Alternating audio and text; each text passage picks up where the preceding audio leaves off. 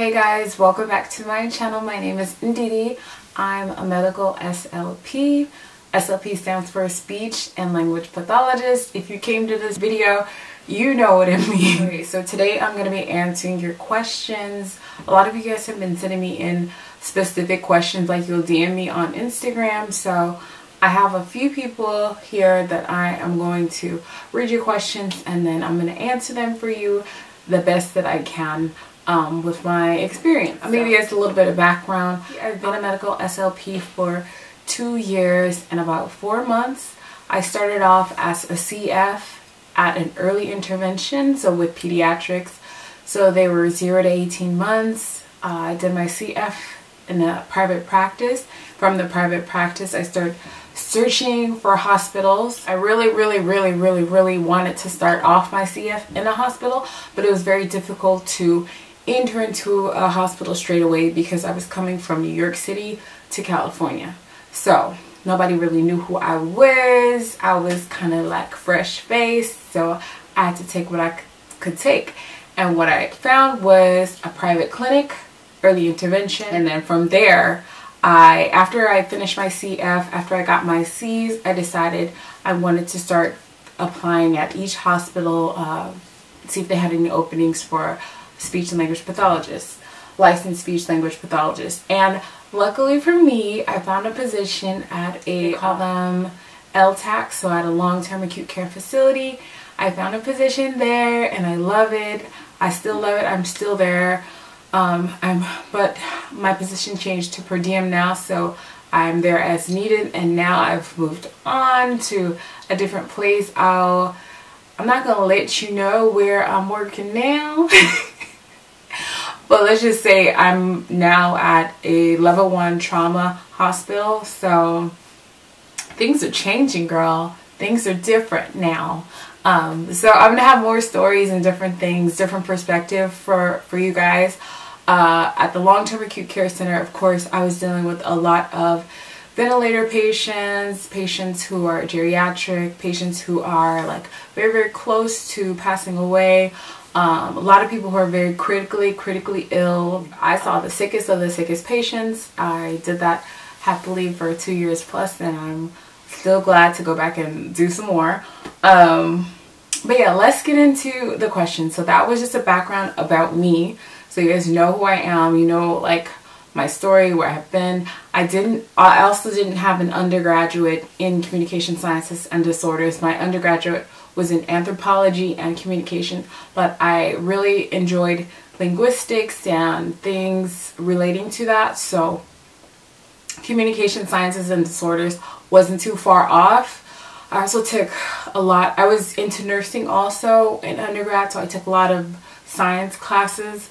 So when I was applying to my grad school, there weren't a lot of missing courses. I think in my first video, I had a list, the SLP, like the SLP programs, like their whole criteria, everything like that. So you can go back, or I'll refer to that video, so you can go click on there and, you know, click on the helpful links. But yeah, let's get into the questions. So this question is from Lorena OC. She's saying that she loves my videos, I'm an inspiration, and she needs a day or a week in the life. It's not necessarily a question, it's just like an ask. Like, she's asking if I could do a day or a week in the life. I am in the works. This is in the works. You know, it's difficult in the hospital to be trying to like vlog or record. So it's gonna be, I'm gonna figure it out. I'm gonna figure out the best way to show you guys like what's going on, like, and give you guys like a run through without any HIPAA violations or any, you know, seeing patients. We're not doing that over here. We're trying to keep our job. So next question, I screenshotted the questions, comes from Carmen Santiago. She said, I'd love to see a video on your expectations working in the field versus your reality. So when I was coming in from early intervention, from that setting, going into the hospitals, I'm trying to think back like what I was thinking about. My mom is a nurse, so I kind of have an idea of like the hospital setting. So because I've visited her a couple of times while she's at work. She worked in the ICU, so I could kind of get the feel of like kind of how it was gonna be, but I had no idea. So my expectations were literally like zero. I didn't know what was gonna hit me. The reality of the situation is it is very fast-paced. It is very there's a lot going on. There's always a lot of sounds. It's very busy. It's very you could say it's a little bit chaotic. There is it's fast-paced, of course. There's not a lot of downtime. It's always like go, go, go, go, go. You're always on the go. There's always something to do. There's always someone to talk to, someone to say hi to.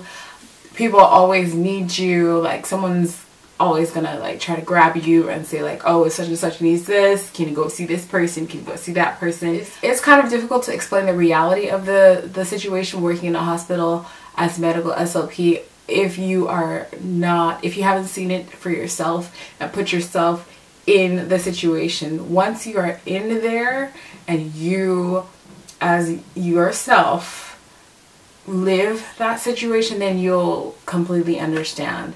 You'll have a better understanding of where I'm coming from as far as like the medical setting once you get in there, because it's really hard to explain how it's gonna be from coming from the outside, because you won't know until you're actually in there. I think that's the best way to put it. Like, you're not gonna know what's gonna go on unless you go inside. People can talk and talk and talk and talk and talk. You can watch a lot of videos about it, but you won't know until you actually are there. But from what I can say, it's a little bit, it's more chaotic than like a private practice. It's like, you know, there's doctors, you have to get to know all the doctors, you get to know all the nurses, you get to know you get to know the dietitian really well, you get to know your respiratory team really well. You are, you know, just on the go, you're independent, so you have your list of patients, or you know who you're gonna see and marking them off. Me, when I go in, like beginning of the day, I'll get my evals, check my evals, check who are my treatments, and then I'll go check on each patient, see how the patient's doing, like just pop my head in, look, like see, are they okay? Are they on dialysis? Are they doing that, doing this? It's a lot. That's all I can say. It's a lot. But if you love that type of energy, if you like, if that's what drives you, then you'll love it. You'll love it. If that's your thing, then you're gonna like it. I got a lot of questions from a girl on Instagram. She was a sweet girl. So she sent me a list of questions. Sent me a whole list like this. So I'm gonna answer them as best as I can. So question number 1 is it challenging to obtain a position as an SLP in the hospital/clinics? Challenging, yes. You have to prepare yourself. You have to put yourself in a good position. You have to, you know, bolster your resume. Make sure that they see you as competent and a candidate who is ready to take on the challenges of being in that setting. So you can't just be any, I don't know, you got to be prepared. And they have to know that you're prepared. So you taking courses, you interning, you shadowing is all going to help. So as I said in previous videos, prepare yourself. Take all the courses that you can. If there are Lang-Murphy's classes that you can take those. Do your MBS IMP, become certified, and as many things as you can. Do all of that work while you're applying in hospitals and clinics, because it is kind of difficult to obtain a position if you don't know someone, or yeah, like as far as California, say if you want to put like a county position, I know that is difficult. You apply and then you can wait years to get a response back. it's just all on your resume, how you present yourself in interviews, your experience, your undergrad, like what you did in undergrad, what you did in graduate school. All of these things matter. So while you are in these positions, so say you're in undergrad right now, everything that you're doing has to be intentional. You have to have a goal in mind. You say you are in undergrad and you still don't know if you want to do hospital versus schools. You're gonna have to make a decision to do some shadowing at each, see which one you like better, and then say your mind is set on being a medical SLP. That's what you want to do.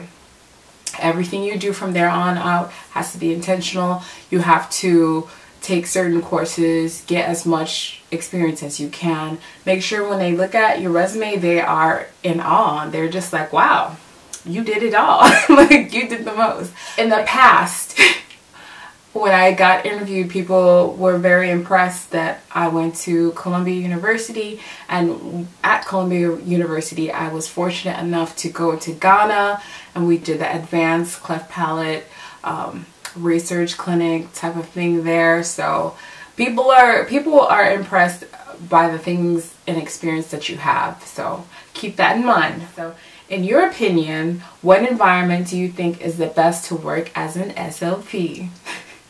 Schools, hospitals, or private clinics? You know I'm going to be biased. I don't like schools. Okay, not that I don't like them. I do like schools, but I'm reserving schools for my later years, like after I have kids and stuff. If I need to settle down and have like a more easy, laid back kind of job, then I will do schools like later on. Or I'll do like a private clinic, because that's the most laid back to me. Working in early intervention, I had my own office. I had all my stuff there. It was like easy breezy. You know, someone was making my schedule for me. The kids would just come in. I would work with them. They would leave with their parents. I was just like, oh, this is happy, happy, joy, joy. If you don't want too much stress in your life, I would say pick like a private clinic, or I don't have too much experience with schools except for my internship, and that was in New York City, so maybe I have maybe I don't have the best view, but I prefer, of all these places, what's the best place to work? The best place for me to work is the hospital, because it's very challenging, very rewarding. I just feel like I'm making such a big difference in people's lives, and I feel useful. I feel like I have purpose, and I love connecting with the patients and helping improve their lives. It's very, very, very, I just feel really good inside. I feel like so blessed to be in the position to do these things. So yeah, I'm a little bit biased. You know, I love the hospital. That's why I'm a medical SLP girl. Is it common for SLPs to open up clinics? Is the business profitable? It's profitable. I know 100% is profitable. I could just say that off the bat. If you set your business up correctly, and if you have a good business plan, and you have a good focus, and you have a clientele, so you have a group of people that are gonna come back, keep coming back, business is definitely profitable. And I think I don't know if it's necessarily like super popular for SLPs to open up clinics, but I have seen quite a few people open up their own like private clinics. So if you're into the business side of things, definitely look into that. And if you feel like you have a good business plan, if you feel like you have something to offer that's different from other places, say you have a specialty, for example, I think there's someone I know who's doing like a voice clinic, something like that, with actors and actresses, like something like niche, something different, then yeah, sure, do it.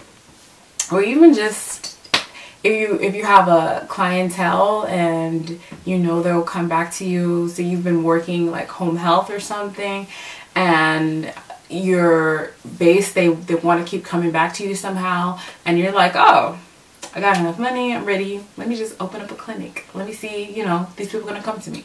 What is the entry-level salary for a speech language pathologist? Entry-level salary, so it depends on what state you're in. I'm in the state of California, so as an entry-level SLP, as a CF, I think my salary was around 70 to 80,000, and then as an SLP, your salary will range from 90 to 100,000, around there. So that is like entry level and beyond. As you get more years of experience, or you know, do more things, your pay can go up if you have more experience.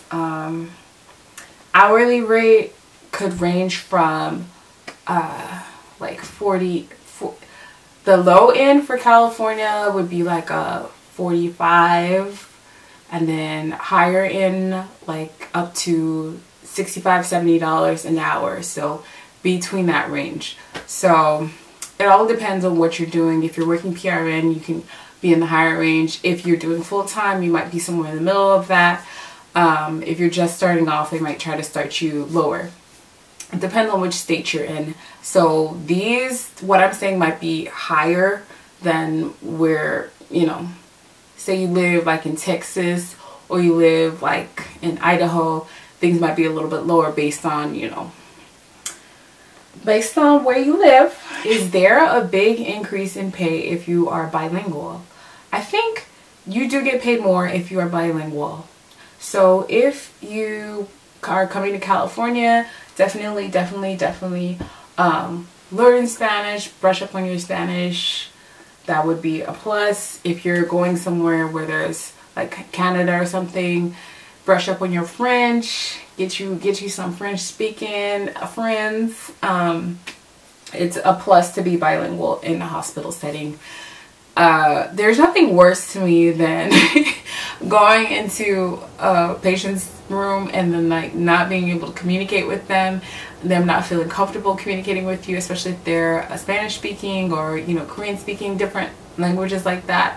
I love when my patients are comfortable enough to communicate back and forth with me, and if I can't speak their language, I'm gonna be using an interpreter, because I know that's a barrier in communication, and we're supposed to be the communicators. We're supposed to be, you know, making everything flow. I think you do get paid maybe like $2 to $5 more per hour if you're bilingual. What is your top pro and con about your job?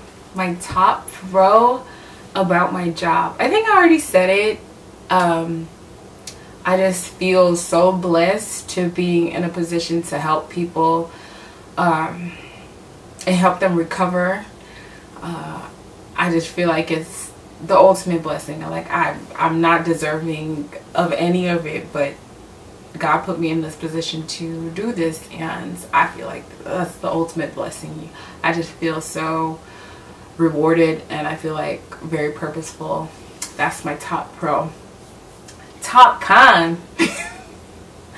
What does that even mean? What's a top con?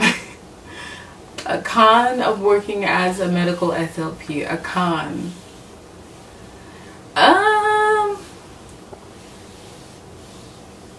Okay, not everything in life is all roses.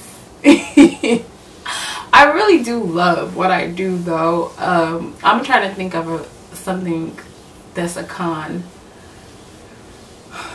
Something that I get annoyed by sometimes is having to deal with people questioning my judgment, or questioning like my recommendations. That can be annoying, but you just have to kind of, sometimes you kind of have to take a L and just see what happens. For example, let me give you an example. So I see that this this man, he is intellectually disabled, you know, he can't speak for himself, but I give him a recommendation to start eating. I said, okay, he can start eating. He's a dentalist, doesn't have any teeth. He can start eating some pureed food with some thin liquid. I'm feeding him. He's eating really well. He doesn't have any problem swallowing. Looks good. Check chest x-rays are clear. No focal pulmonary processes, nothing. He's good. But I come back the next day and he has an NG tube as well. So I make the recommendation for him to start eating. He has an NG tube in. Dietary is supposed to then follow up, see how much he's eating, and give the recommendation to the doctor to remove the NG tube. Okay, so I come back the next day. The CNAs are telling me like, oh, he's not eating, oh, he's choking, oh, he's doing this, oh, he's doing that, oh my god, he cannot eat. I'm so afraid to feed him. Oh, he cannot eat. This is what I be getting annoyed at. I come back to this guy's room and I say, oh, you know what? Maybe it's my bad. Maybe my evaluation, maybe like I just missed it. Come back. So let me treat him again. Let me see. Giving him food again. Doing some strategies with him. No problems. Eats a whole bunch. I had to get... Okay, so this happened. I like, okay, he's fine with eating. And then they keep reporting, the nursing keeps reporting to dietary that he's not eating. Oh my god, oh my god, oh my god, oh my god. So dietary is just like, oh, we need to remove the NG tube and then we're gonna peg him. We're gonna peg him. This pisses me off because I'm like, this man can eat. There's no need to do a major surgery to get a peg. There's no need. Anywho, fast forward, she's recommending peg. I'm like, he can eat. I have to get the dietitian and the doctor to come watch him eat. And from them watching him eat, they decide that, okay, they're no longer going to go with the peg. They're finally going to remove the NG tube and they're going to allow him to eat. That's a win, but the whole process was annoying. It's annoying when you have people questioning you, or people who are just like, especially if the person has COVID, a history of COVID. A lot of the nursing staff does not want to go in there and they do not want to feed them. It's a reality.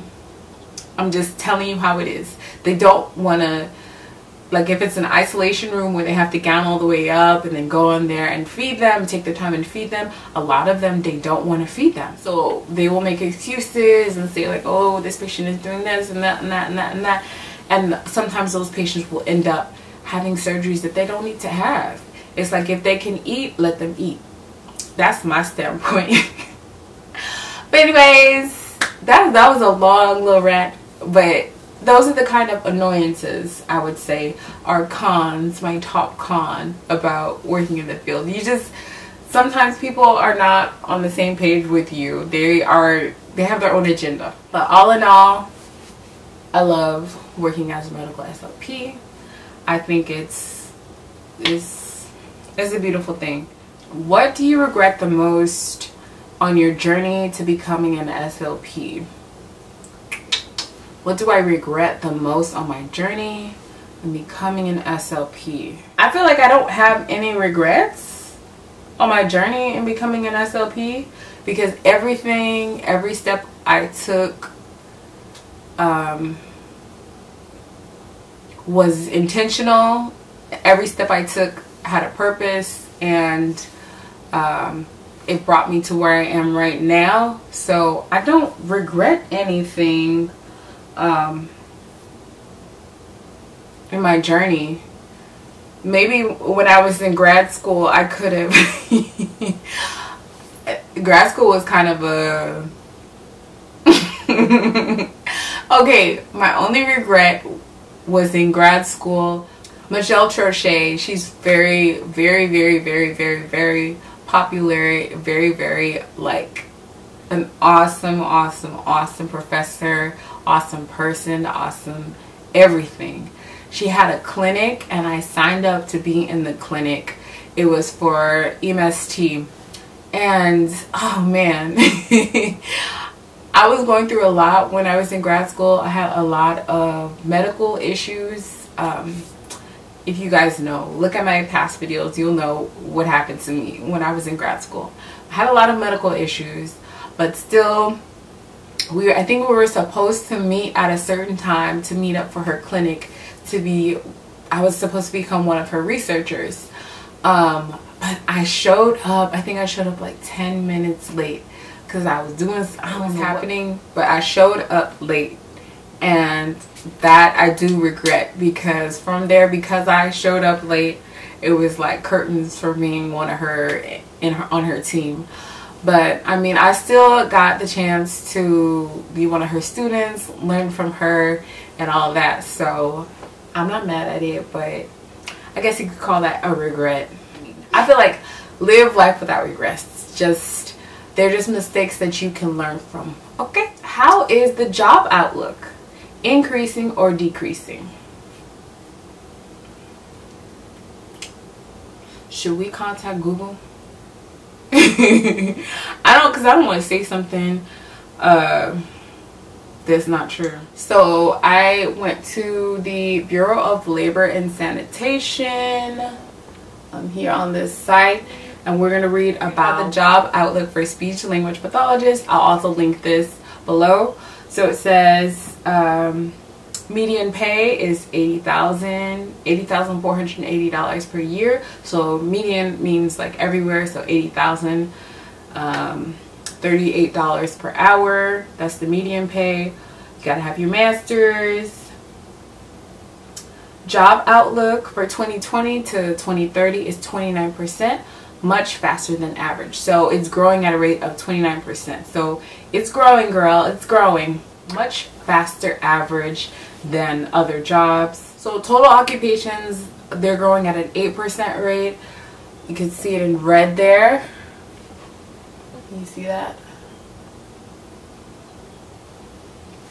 Healthcare, diagnosing and treating practitioners, they're growing at a rate of 12%, and then speech language pathologists growing at a rate of 29%, which is much higher than all other occupations. So it says, as the baby boom population grows older, there will be more instances of health conditions such as strokes or dementia, which can cause speech or language impairments.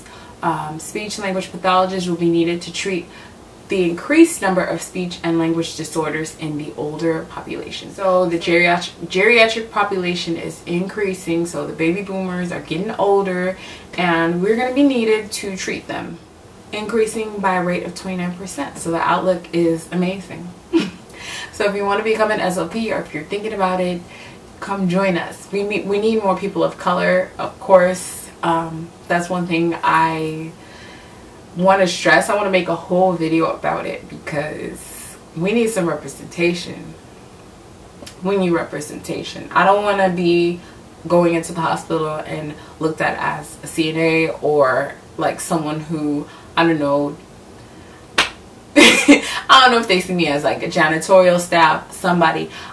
We need more representations though. People can, it can be normalized that, yeah, no, I'm the SLP, or no, I'm the RN, or, you know, no, I'm the doctor, because we don't need to be disrespected anymore.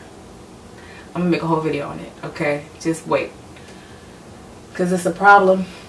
Is case overload common? Is there a way to avoid this? I think case overload is common in schools.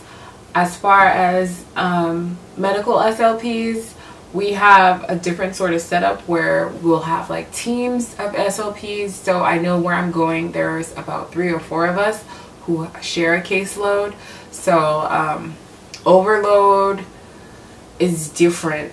You might have a day where there are a lot of patients to see, but as you go through the days, maybe your caseload will decrease as you finish all of the treatments. And say it becomes overwhelming, they can always bring in someone from the PRN staff to help you. You can always ask for help. So are majority SLP jobs salary based or hourly based? I think schools, they're salary based, and As far as hospital setting, I feel like we're more hourly based. So we'll have an hourly rate for hospital settings, or if you are a contracted employee, you should be hourly based. It depends on where you work. Is the job stressful? Scale it 1 out of 10. 10 being the most stressful. Stressful. I would say being an SLP, stress-wise, right in the beginning, say your first year, stress levels are going to be around 6 or 7, medical SLP. Your second year, stress levels should be around maybe a 3 or 4. It should be a lot easier. You already know the ropes, you already know what you're doing, so stress should be about 3, 4, probably about like a 4, because there are going to be some stressors that come up. Say you have to do a fees, depending on the patient, depending on their background, their medical history. Sometimes things come up that can be like stressful, or can be like, oh God, like how am I gonna deal with this? Something new. Last place, there was a man who, I think he had pancreatic cancer, so he only had a few more months or weeks or however much time to live, and he was on a regular diet with thin liquids, but he wasn't eating anything because he had no appetite. He felt nauseous. I just felt really bad for him. I didn't want to change up his diet too much because, you know, he was already getting G-tube feeding. He was just kind of wasting away. So that is a stressor where you feel like, you know, what can I do for this man? How can I improve his quality of life? But some of those kind of things, it's just like, it is what it is. Like, you know, life is taking over. So for him, I remember I was like, so, because he was saying he gets nauseous, and then he also was having pain when he's eating. He said, but when he drinks liquids and stuff, it's a lot easier. So I was like, okay, well, we can try some soups for you, just something soothing, some water, you know, you can have whatever you want, have your family bring in some stuff, just anything to make him more comfortable. So yeah, stress, second, third year should be around like a 4 out of 10. And stressors are just like things that come up, or say your say your doctor's ordered like 10 evals in a day on a Monday, and you're just like, oh Lord. But it's all about how you handle your stress and how you compartmentalize and how you plan things out. If you come up with a good plan, then your stress will decrease and you won't be like freaking out. Like, just don't freak out. You can handle it. You got it. What are some day-to-day tasks for an SLP in the hospital? So day-to-day tasks as a medical SLP in the hospital. So you're gonna come in ready for work. You say, oh hey, oh hey. Say hi to your nursing staff with soup, with a Zoom. Nice to see you. Look at your board, see who's there that day. Then you're gonna go into your little office, wherever you guys do your stuff.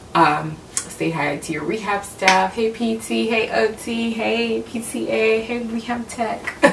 Say hi to everybody. Then you're going to check your evaluations for the day. So whatever system you have, you look in your system, you check your evals for the day. However many the doctors have ordered for that day, you look at it, make sure you know what it's for. If it's for swallowing, if it's for one-way speaking valve, you know, whatever it's for, cognition, whatever it's for, you gotta figure it out. And you have your evals, and then you check all your treatments for the week. So you're gonna have people on your caseload that need treatments. You know what it's for, so you either write it down or you have a schedule that you've already typed out. You can print it out, highlight who you want to see, how many treatments, how much time, plan it out. Then you go and you look for these people, see how they're doing that day. And then after that, you see your patients, do your treatments, have your lunch, come back from lunch, see more patients, and then do I usually do my evals like in the beginning of the day just to get it over with, because they take more time than treatments. So you see your treatments and then you're out of there. Your deuces, you say bye to everybody. Day usually starts about 8 a.m. ends about 3 p.m.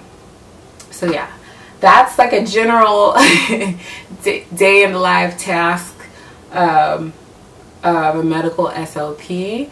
You're going to, tasks look like some other mundane things, like going to get food from the kitchen and getting different consistencies, getting like oral care, getting some ice from the ice machine, and that stuff I do every single day. We've come to the end of the questions. These are all the questions that were sent to me by Miss Aliyah. And I hope I answered them well for you guys. If you guys have any more questions, don't be scared to leave them down below. I'm here, I'm an open book, and I want to help you guys get to where you want to go. I think I got a comment that was asking if they can shadow me. And shadowing and volunteering and things like that is up to the hospital. So you would have to apply through the hospital and ask them if there's any opportunity for shadowing, and if they say yes, then you can go ahead and shadow. I think I shadowed at like Providence. If you're from LA area, you know what Providence is. I shadowed there, and that was a really good place to shadow because it's a mix. It's like an outpatient clinic, so you get to see, you know, a variety of things there. I really enjoyed making this video for you guys. I hope you guys found it informative. Thank you guys so much for watching, and I will see you guys in my next video. Love you so much. Bye.